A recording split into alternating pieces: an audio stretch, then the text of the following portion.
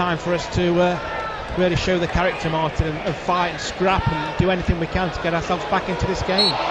Rose is fouled by Dolan, and Mansfield have a free kick about 35 yards from goal on the right hand side, just in from the right touchline actually.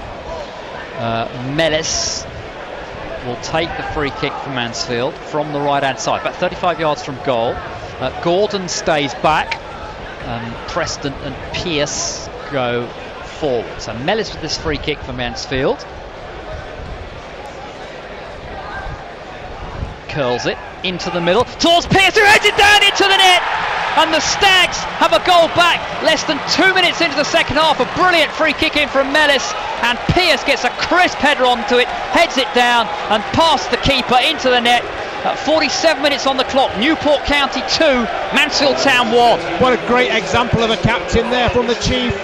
Brilliant header, got there first, wanted it more than any Newport player. That's what sort of reaction you want after half time, Martin. Brilliant example, leadership there from the skipper.